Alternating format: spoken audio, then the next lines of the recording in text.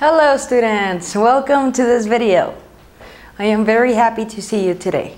In today's lesson I will be talking to you about partial or incomplete possessives. I tried to give you a definition in the notes section.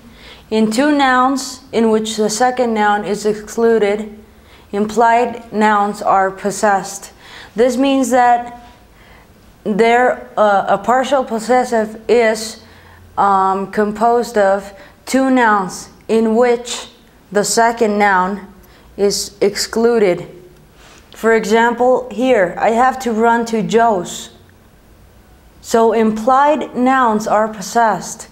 What is imply? To imply something. To know it is there. I have to run to Joe's tonight. To Joe's what? Where is the other noun? To Joe's restaurant? To Joe's house?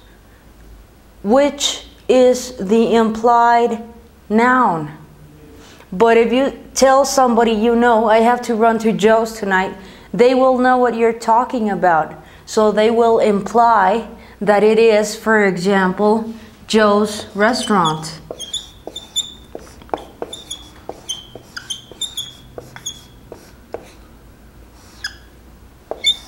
So the implied noun, or the noun that is left out, is restaurant. So this is the noun that is being possessed. The restaurant of Joe. Joe's restaurant. But you can imply it by using partial possessives.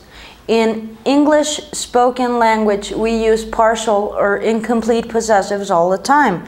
For example, I have to run to the doctor's. I have to run to the doctor's. Instead of saying I have to run to the doctor's office. So the implied noun is office. The implied noun is being possessed by the doctor. I am going to run to the doctor's office. Alright, next one. His IQ, intelligence coefficient, for those of you who don't know, his IQ is higher than his co-workers. His co-workers. We are talking about intelligence coefficient. His IQ is higher than his co-workers. And we are using a partial possessive. Which noun do you think is implied? Which noun do you think is being possessed? IQ, right? This here is the implied noun.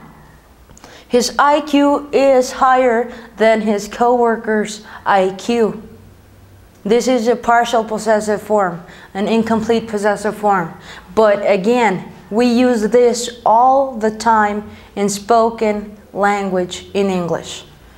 Next, Shelly's house is bigger than Alice's. Shelly's house. This is very easy because we have the noun here as in here. So we know which is the implied noun. Not like here. You would have to know who is talking and who is being spoken of to know which noun is implied. I have to run to Joe's tonight.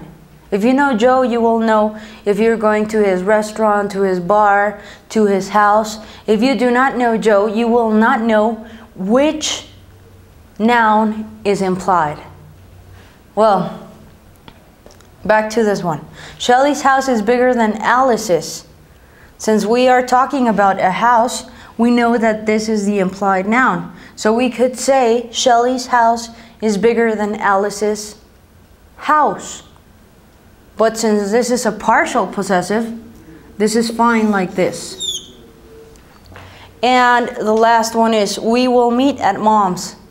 If I tell all of my sisters, hey, Liz, Jessie, we are going to meet at Mom's at 3. Which do you think will be the implied noun? At Mom's house, probably. At Mom's place, probably. You know? You could imply many nouns. We will meet at mom's house. We will meet at mom's restaurant. We will meet at mom's bar. Or we will meet, we will meet at a cafe named Mom's, at Mom's Cafe.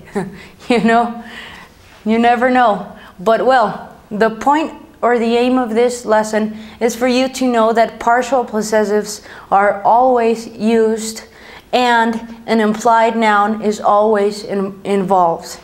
Well, next I will give you some example exercises so that you can practice with me.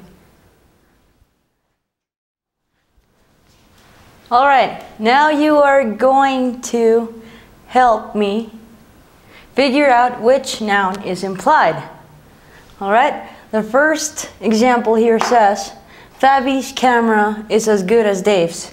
We are talking about a camera is as good as Dave's. So the implied noun is camera. So you could say, Faby's camera is as good as Dave's camera. But to save space and words, you could use partial possessives or incomplete possessives. Faby's camera is as good as Dave's, period. And that's it. Forget about this. We will know that we are talking about a camera. All right, the next one says, I am going to the principal's and tell him about the fight. To the principal's what?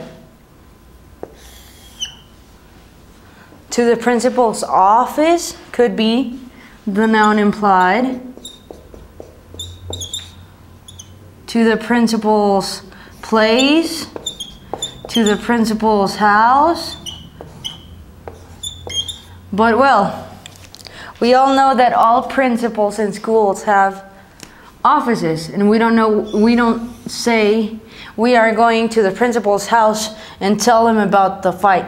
No, that sounds stupid and kind of weird, and place either. So we are going to use office. This is a implied noun. But since it is a partial possessive or an incomplete possessive, it is okay not to use the other noun. All right, the last one says, Claire's learning style is just like Kim's. Remember that a noun isn't only a tangible thing or a thing that can be perceived by the senses. Thing also includes ideas, thoughts. All right, so Claire's learning style is just as Kim's. So the noun implied here is learning style. So you could say Claire's learning style is just like Kim's learning style. You could say that, but it is better to use a partial possessive in this format of a sentence. Claire's learning style is just like Kim's, period. We already know what we are talking about. In this one, we could imply what we are talking about. In this one, we know what we are talking about, so we do not need to write the noun again or write the noun itself. All right? Next, I will leave you some homework. Remember to do it, because if you don't use English, you are definitely going to lose English. Now, for homework, you are going to write 4 sentences using partial possessives, or the partial possessive form in this case, partial possessives, and write the noun implied in parentheses. If you have a workbook, please do your homework in your workbook. We have some extra examples there. And if you do not have one, please leave your homework in the comment section below this video. Thank you for watching this video. I'll see you in my next video. And I really hope that this was of use. Thank you so much. I'll see you later. Would you like to watch my next video?